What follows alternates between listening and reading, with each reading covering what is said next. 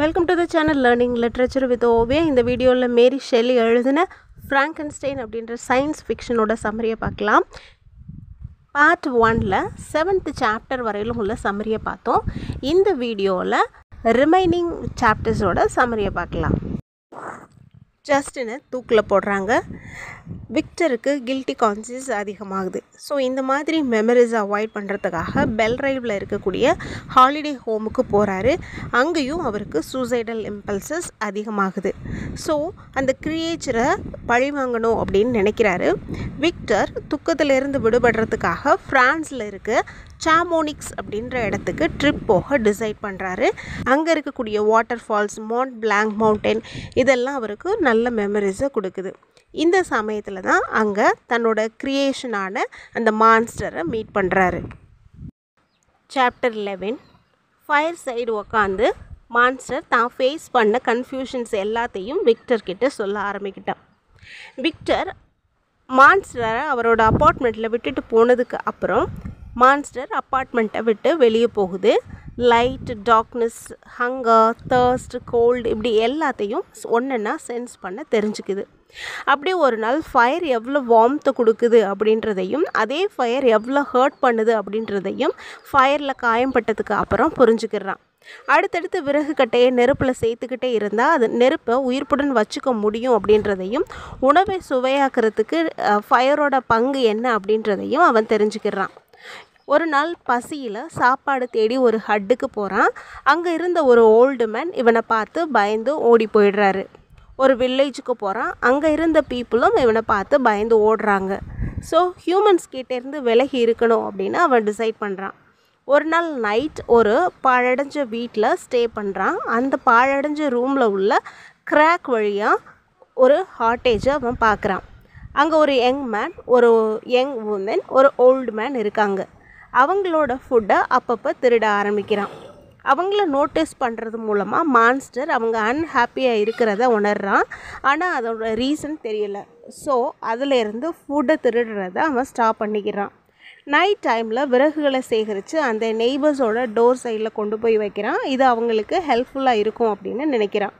அந்த neighbours strange sounds மூலமாக communicate பண்ணுறத அப்சர்வ் பண்ணுறான். அந்த லாங்குவேஜை கற்றுக்க நினைக்கிறான். அதன்படி அவங்க மேக் பண்ணுற சவுண்ட்ஸை அவங்களோட ஆக்ஷன்ஸோட மேட்ச் பண்ணி பார்க்குறான். இப்படி அந்த லாங்குவேஜோட பேசிக் நாலேஜ் அவனுக்கு கிடைக்கிது. இப்படி தான் அந்த young man and விமனோட name Felix and Agatha அப்படின்றத அவன் தெரிஞ்சுக்கிறான். ஒரு நாள் ஒரு பூலில் அவனோட உருவத்தோட ரெஃப்ளெக்ஷன் தண்ணியில் தெரியுது. அவனோட அக்லினஸை பார்த்து ரொம்பவே ஷாக் ஆகிடுறான். இப்படியே ஒரு ஃபேமிலியோட சோஷியல் அந்த பாழடைஞ்சதை பற்றியும் தன்னோட சாலிட்யூட் பற்றியும் நிறையவே யோசிக்கிறான் மான்ஸ்டர். டீலசி, ஃபெலிக்ஸ், அகத்தா இவங்களோட லைஃப், அவங்களுக்குள்ள உள்ள ரிலேஷன்ஷிப் இதெல்லாம் பார்க்கும்போது இந்த சொசைட்டியில் தனக்குன்னு ஒரு ஐடென்டிட்டி இல்லை அப்படின்றத அவன் உணர்றான்.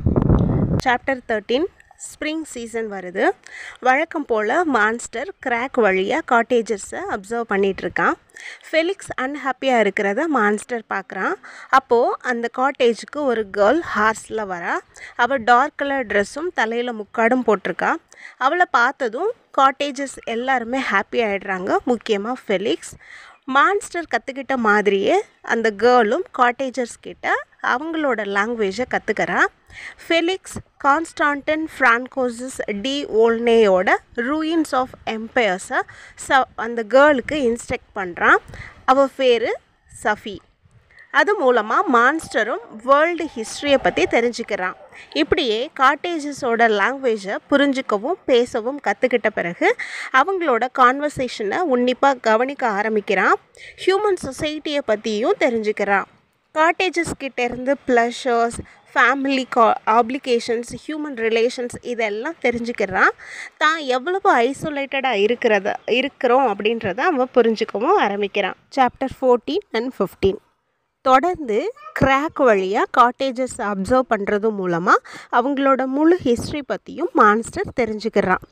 டீலசி பாரிஸில் ஒரு சக்ஸஸ்ஃபுல் சிட்டிசனாக இருந்தான். அகத்தாவும் ஃபெலிக்ஸும் ரெஸ்பெக்ட்ஃபுல் சிட்டிசனாக வாழ்ந்திருக்காங்க. சாஃபியோட ஃபாதர் செய்யாத தவறுக்காக அவருக்கு மரண தண்டனை கொடுக்கப்படுது. ஃபெலிக்ஸ் அவரை ப்ரிசனில் மீட் பண்ணுறான். அப்போ தான் ஃபெலிக்ஸுக்கும் அவரோட டாட்டர் சாஃபிக்கும் லவ் டெவலப் ஆகுது. தன்னோட அப்பாவை காப்பாற்ற ஃபெலிக்ஸோட எஃபர்ட்டுக்கு தேங்க் பண்ணி சாஃபி ஃபெலிக்ஸுக்கு லெட்டர்ஸ் எழுதுகிறான். அப்படி சாஃபி எழுதின லெட்டர்ஸில் சில லெட்டர்ஸை எடுத்து வச்சுருக்கிறதா இப்போது விக்டர்கிட்ட அந்த லெட்டர்ஸை கொடுக்குறான் மான்ஸ்டர். தான் சொல்கிறது உண்மை அப்படின்னு ப்ரூஃப் பண்ணுறதுக்கு அவன் அந்த லெட்டர்ஸை விக்டர்கிட்ட கொடுக்குறான். அந்த லெட்டர்லேருந்து இன்னும் சில விஷயங்கள் தெரிய வருது. சாஃபியோட மதர் ஒரு கிறிஸ்டியன் அரப். அவங்க மேரேஜுக்கு முன்னாடி டர்க்ஸ் கிட்ட ஸ்லேவாக இருந்திருக்காங்க. ஸோ சாஃபிக்கு இண்டிபெண்டன்ஸோடு வளரவும் இன்டெலிஜென்ஸாகவும் இருக்கிறது எப்படின்னு சொல்லி கொடுத்து வளர்க்குறாங்க. சாஃபி இந்த ஸ்லேவரியிலேருந்து தப்பிக்க ஒரு யூரோப்பியனை மேரேஜ் பண்ணிக்க நினைக்கிறாங்க.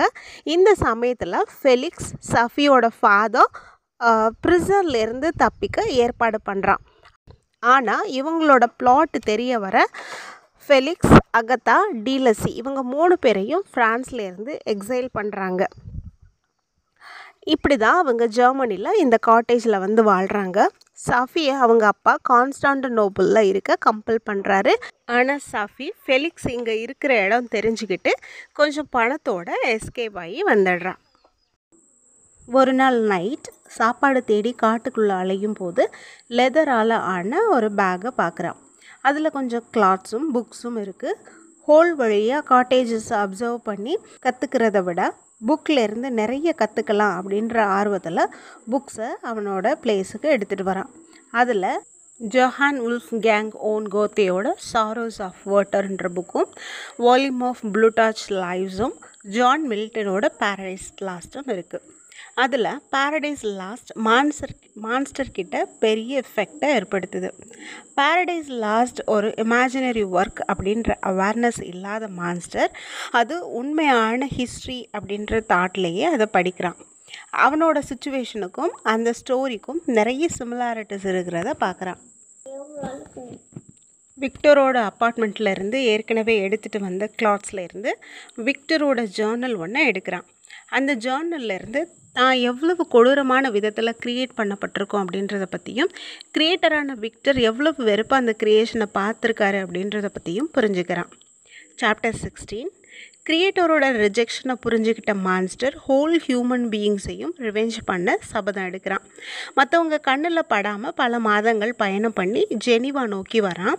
வர்ற வழியில் ஒரு கேர்ளை தனியாக இருக்கிறத பார்க்குறான். அவள் ஒரு ஸ்ட்ரீமில் தவறி விழுந்து மூழ்க பார்க்குறான். உடனே அந்த கேர்ளை காப்பாற்றுறான். ஆனால் அவள் கூட வந்த ஒருத்தன் அந்த கேர்ளை மான்ஸ்டரை அட்டாக் பண்ணுறதா நினச்சி மான்ஸ்டரை ஷூட் பண்ணுறான். தன்னோட கஷ்டங்களையும் ஃபீலிங்ஸையும் தான் பார்த்துட்டே இருக்கக்கூடிய அந்த காட்டேஜஸ் கிட்ட சொல்லி புரிய வைக்கலாமா அப்படின்னு நினைக்கிறான். ஒரு நாள் ஃபெலிக்ஸ், அகதா, சாஃபி 3 பேரும் வீட்டில் இல்லாத நேரமாக பார்த்து டீலஸியை பார்க்க போகிறான். அப்போது டீலஸிக்கிட்ட பேசிக்கிட்டே இருந்துட்டு தன்னோட சுச்சுவேஷனை சொல்ல போகிற நேரத்தில் ஃபெலிக்ஸ், அகதா, சாஃபி 3 பேரும் அந்த இடத்துக்கு வந்துடுறாங்க. மான்ஸ்டரை பார்த்த ஃபெலிக்ஸ் மான்ஸ்டரை அந்த இடத்துல இருந்து துரத்தி விடுறான். ஸோ அவங்களாலையும் ரிஜெக்ட் பண்ணப்பட்ட மான்ஸ்டர் எப்படியோ ஜெனிவாவை நெருங்குறான். மான்ஸ்டர் காட்டில் வில்லியமை பார்க்குறான். வில்லியமோட அப்பா அல்ஃபோன்ஸ் ஃப்ராங்கன்ஸ்டைன் அப்படின்றத வில்லியம் சொல்ல அவன் விக்டரோட பிரதர் அப்படின்றத மான்ஸ்டர் புரிஞ்சுக்கிறான். விக்டர் மேலே உள்ள கோபம் அதிகமாகுது. உடனே வில்லியமை கைகளாலேயே மர்டர் பண்ணுறான். வில்லியம் வச்சுருந்த கரோலினோட பிக்சரை எடுத்து பானில் தூங்கிட்டு இருந்த ஜஸ்டினோட ட்ரெஸ்ஸில் வச்சிடுறான். இது எல்லாத்தையும் சொல்லிவிட்டு விக்டர்கிட்ட மான்ஸ்டர் தனக்கு துணையாக இன்னொரு மான்ஸ்டரை க்ரியேட் பண்ண சொல்கிறான். மான்ஸ்டர் விக்டர்கிட்ட தனக்கு ஒரு ஃபீமேல் மான்ஸ்டர் கம்பேனியனாக கேட்குறான். ஃபர்ஸ்ட் விக்டர் அதுக்கு மறுக்கிறாரு. ஆனால் மான்ஸ்டர், என்னோட க்ரியேட்டராக இது உங்களோட கடமை. என்னோடய ஈவில் ஆக்ஷன்ஸுக்கு காரணம் என்னோட லோன்லினஸ் தான். ஸோ என்னோட நியூ மெட்டை கூட்டிகிட்டு சவுத் அமெரிக்காவில் இருக்கிற ஜங்கிளில் போய் ஹியூமன் கான்டாக்ட் இல்லாமல் மறைஞ்சு வாழ்வோம் அப்படின்னு ப்ராமிஸ் பண்ணுறான். இதனால் கன்வின்ஸ் ஆன விக்டர் ஃபீமேல் மான்ஸ்டரை க்ரியேட் பண்ண ஒத்துக்கிறாரு. சாப்டர் 18, 19, 20. விக்டர் மான்ஸ்டரோட ரெக்வஸ்ட்டை அக்செப்ட் பண்ணது சரியா அப்படின்னு யோசிக்கிறாரு. வில்லியம், ஜஸ்டின் 2 பேரோட டெத்துக்கு தான் தான் காரணம் அப்படின்ற கில்ட்டி கான்சியஸ்லேருந்து இப்போது தான் அக்செப்ட் பண்ணிக்கிட்ட இந்த டாஸ்க்கை பற்றியும் கவலைப்படுறாரு. எலிசபெத் கூட தனக்கு நடக்க போகிற மேரேஜ் தான் இது எல்லாத்துக்கும் முடிவு அப்படின்றதையும் தனக்கு அதுதான் லைஃப்பில் ஹாப்பினஸை கொண்டு வரும் அப்படின்னும் முடிவு பண்ணுறாரு. அல்ஃபோன்ஸும் அவங்க மேரேஜ் இம்மிடியேட்டாக நடக்கணும் அப்படின்னு நினைக்கிறாரு. ஆனால் விக்டர் தான் ஏற்றுக்கிட்ட டாஸ்க் முடிகிற வரைக்கும் மேரேஜ் வேண்டாம் அப்படின்னு நினைக்கிறாரு. ஸோ அல்ஃபோன்ஸ் கிட்ட மேரேஜை ஸ்டாப் பண்ண சொல்லிவிட்டு தான் இங்கிலாந்து கிளம்புறதாகவும் சொல்கிறாரு. அல்ஃபோன்ஸும் அதுக்கு ஒத்துக்கிறார். மேரேஜை கொஞ்ச நாள் தற்காலிகமாக தள்ளி வச்சுட்டு விக்டரும் அல்ஃபோன்ஸும் ஒரு டூர் அரேஞ்ச் பண்ணுறாங்க. ஹென்ரி கிளர்வெல்லும் விக்டர் கூட சேர்ந்து ட்ராவல் பண்ணி லண்டனை ரீச் பண்ணுறாங்க. விக்டரும் ஹென்ரியும் இங்கிலாந்து ஸ்காட்லாந்து வழியாக ட்ராவல் பண்ணுறாங்க. விக்டர் அவரோட மான்ஸ்டர் ப்ராஜெக்டை சீக்கிரம் முடிக்கணும்னு நினைக்கிறாரு. ஸோ ஹென்ரியை தனியாக விட்டுட்டு விக்டர் மட்டும் ஸ்காட்லாந்து போகிறாரு. ரிமோட் ஏரியாவில் ஒரு லேப் செட் பண்ணுறாரு. இங்கே அவரோட நியூ க்ரியேஷனை உருவாக்க நிறைய டைம் ஸ்பெண்ட் பண்ணுறாரு. அதில் அவருக்கு நிறைய ட்ரபிள்ஸும் வருது. ஒரு நாள் நைட் விக்டர் ஒர்க் பண்ணிகிட்டு இருக்கும்போது ஒரு ஃபீமேல் மான்ஸ்டரை உருவாக்குனதுக்கு பின்னாடி என்ன நடக்கும் அப்படின்னு யோசிக்கிறாரு. 2 மான்ஸ்டருக்கும் குழந்தைங்க பிறந்தது அப்படின்னா இந்த உலகமே டெவில்ஸோட உலகமாக மாறிடும் அப்படின்னு நினைக்கிறாரு. ஸோ உடனே அவரோட ப்ராசஸை பாதியிலேயே டெஸ்ட்ராய் பண்ணுறாரு. இது எல்லாத்தையும் விக்டர் இருக்கிற ஷாக்கில் உள்ள விண்டோ வழியாக மான்ஸ்டர் மறைஞ்சிருந்து பார்த்துட்ருக்கான். விக்டரோட செயல் மான்ஸ்டரை கோவப்படுத்துது. ஸோ மான்ஸ்டர் விக்டர்கிட்ட வந்து நான் உன்னோட வெட்டிங் நைட்டில் நான் உன் கூட இருப்பேன், உன்னை ரிவெஞ்ச் பண்ணுவேன் அப்படின்னு சொல்லிட்டு போயிடுது. அன்றைக்கி நைட்டு ஹென்ரிக்கிட்ட இருந்து ஒரு லெட்டர் வருது. ஸ்காட்லாண்டில் இருந்தது போதும், ட்ராவலை கண்டினியூ பண்ணலாம் அப்படின்னு அவன் சஜஸ்ட் பண்ணி எழுதியிருக்கான்.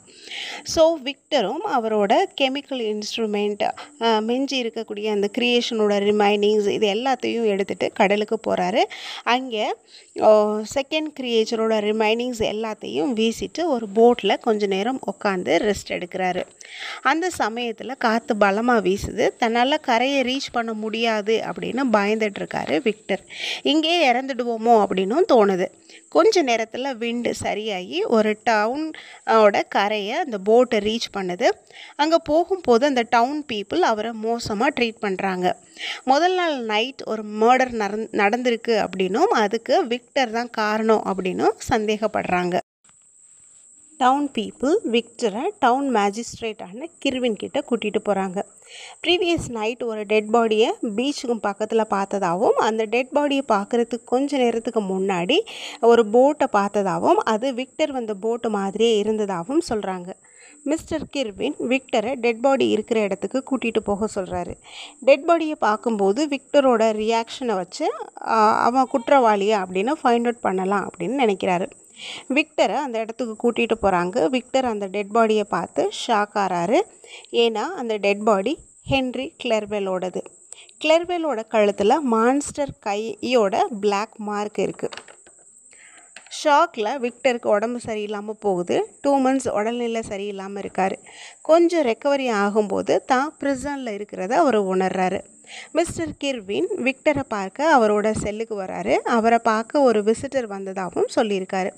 அதை கேட்ட விக்டர் மறுபடியும் தன்னை ரிவெஞ்ச் பண்ண மான்ஸ்டர் வந்துட்டானோ அப்படின்னு பயப்படுறார். ஆனால் விக்டரோட ஃபாதர் அல்ஃபோன்ஸ் வந்திருக்காரு. கோர்ட் ஹியரிங் வரையிலும் அல்ஃபோன்ஸ் விக்டர் கூடவே இருக்கார். ஹென்ரி மர்டருக்கும் விக்டருக்கும் சம்மந்தம் இல்லை அப்படின்னு விக்டரை ரிலீஸ் பண்ணுறாங்க. விக்டரும் அல்ஃபோன்ஸ் கூட ஜெனீவாவுக்கு புறப்படுறாரு. ஜெனீவாவுக்கு போகிற வழியில் அல்ஃபோன்ஸும் விக்டரும் பாரிஸில் ரெஸ்ட் எடுக்கிறாங்க. இப்போது எலிசபெத் கிட்டேருந்து விக்டருக்கு லெட்டர் வருது. விக்டருக்கு அடிக்கடி உடல்நிலை சரியில்லாமல் ஆறதுக்கு எலிசபெத் விக்டர்கிட்ட வேறு யாரையாச்சும் லவ் பண்ணுறீங்களா அப்படின்னு கேட்குறாங்க. ஆனால் விக்டர் எலிசபெத் தான் தன்னோட லைஃப் ஹாப்பினஸ் அப்படின்னு ரிப்ளை பண்ணுறாரு. எலிசபெத்தோட லெட்டரை பார்க்கும்போது விக்டருக்கு மான்ஸ்டர் சொன்ன வேர்ட்ஸ் ஞாபகம் வருது. வெட்டிங் நைட்டில் நான் உன் கூட இருப்பேன் அப்படின்ற ஞாபகம் அவருக்கு வருது. அப்படியே விக்டரும் அல்ஃபோன்ஸும் ஜெனீவா ரீச் பண்ணுறாங்க. எலிசபெத் இன்னமும் விக்டரை நினச்சி ஒரி பண்ணுறாங்க. மேரேஜுக்கு அப்புறம் தான் எல்லாமே சரியாயிடும் அப்படின்னு விக்டர் சொல்கிறாரு. அவர்கிட்ட ஒரு பயங்கரமான சீக்ரெட் இருக்குது அப்படின்னும் மேரேஜ் முடிஞ்சதும் அதை எலிசபெத் கிட்ட சொல்கிறதாகவும் விக்டர் சொல்கிறாரு. மேரேஜும் நடந்து முடியுது. விக்டர் எலிசபெத் 2 பேரும் அவங்களோட வெட்டிங் நைட்டுக்கு ஃபேமிலி காட்டேஜுக்கு போகிறாங்க. ஈவினிங் விக்டரும் எலிசபெத்தும் கிரவுண்டில் வாக் போகிறாங்க. பட் விக்டரோட மைண்ட் ஃபுல்லாக மான்ஸ்டரோட ஞாபகம் தான் இருக்குது. ஸோ மான்ஸ்டர் ஒரு வேளை இங்கே வந்திருப்பானோ அப்படின்ற எண்ணத்தில் மான்ஸ்டரை தேடி வெளியில் போகிறாரு. வீட்டுக்கு வெளியே அவர் மான்ஸ்டர் தேடிட்டு இருக்கும்போது வீட்டுக்குள்ளே இருந்து எலிசபெத்தோட அலறல் சத்தம் கேட்குது. Elizabeth மான்ஸ்டரால் murder பண்ணப்படுறாங்க. காட்டேஜில் இருந்து வீட்டுக்கு வந்து எலிசபெத்தோட டெத்தை பற்றி அல்ஃபோன்ஸ் கிட்ட சொல்கிறாரு விக்டர். அதை கேட்டதும் ஷாக்கில் அல்ஃபோன்ஸும் இறந்துடுறாரு. விக்டர் ஜெனிவா மேஜிஸ்ட்ரேட் கிட்ட மான்ஸ்டர் பற்றின எல்லா விஷயத்தையும் சொல்கிறாரு. ஆனால் மேஜிஸ்ட்ரேட் அதை நம்பலை. ஸோ விக்டர் மான்ஸ்டர் தேடி புறப்படுறாரு. விக்டரோட chapter 24 and Walton in continuation. விக்டரோட whole ஃபேமிலியும் டிஸ்ட்ராய் பண்ணப்படுது. பல மாதங்கள் விக்டர் மான்ஸ்டரை தேடி அலைகிறாரு. விக்டருக்கு மான்ஸ்டர் இருக்கிற இடத்த பற்றின சில க்ளூஸை வச்சு நார்த் சைடில் ஸ்னோ ஏரியாவில் மான்ஸ்டர் இருக்கிறதா தெரிஞ்சுக்கிட்டு அங்கே வராரு. அங்கே தான் வால்டனை மீட் பண்ணுறாரு. அவரோட ஸ்டோரிஸ் எல்லாத்தையும் வால்டன் கிட்ட சொல்கிறாரு. தான் இறந்துட்டாலும் மான்ஸ்டரை தேடி பழி வாங்கணும் அப்படின்னு வால்டன் கிட்ட சொல்கிறாரு. ஒரு நாள் மார்னிங் வால்டனோட க்ரூமென் வந்து வால்டன் கிட்ட பேசுகிறாங்க. ஐஸ் பிளாக்கில் மாட்டிக்கிட்ட ஷிப்பை மீட்டு சீக்கிரமாக இங்கிலாந்து திரும்புவோம் அப்படின்னு ப்ராமிஸ் பண்ணுறாங்க. எல்லாம் சரியாகி கிளம்ப ரெடி ஆகிற நேரத்தில் விக்டர் இறந்து போயிடுறாரு. விக்டரோட டெட் பாடியில் ஷிப்பில் வச்சுருக்காங்க. கொஞ்ச நாள் கழித்து விக்டரோட டெட் பாடி வச்சுருக்கிற ரூம்லேருந்து ஒரு ஸ்ட்ரேஞ்ச் சவுண்டை கேட்குறாரு வால்டன். அங்கே போய் பார்க்கும்போது மான்ஸ்டர் விக்டரோட டெட் பாடி பக்கத்தில் உட்காந்து அழறான். வால்டனை பார்த்ததுக்கப்புறம் அவர்கிட்ட தன்னோட சஃபரிங்ஸ் எல்லாத்தையும் சொல்லி அழறான். தன்னோட ஈவில் ஆக்ஷன்ஸுக்காக அவன் வருத்தமும் படுறான். ஸோ தான் சாக ரெடியாக இருக்கிறதா சொல்லிவிட்டு ஷிப்பில் இருந்து இறங்கி டாக் பிளேஸில் போய் மறைஞ்சு போயிடுறான். இந்த சயின்ஸ் ஃபிக்ஷனோட சம்மரி உங்களுக்கு பிடிச்சிருந்ததுன்னா லைக் பண்ணுங்கள், ஷேர் பண்ணுங்கள், மறக்காமல் சேனலுக்கு சப்ஸ்கிரைப் பண்ணுங்கள். Thank you all for your subscription.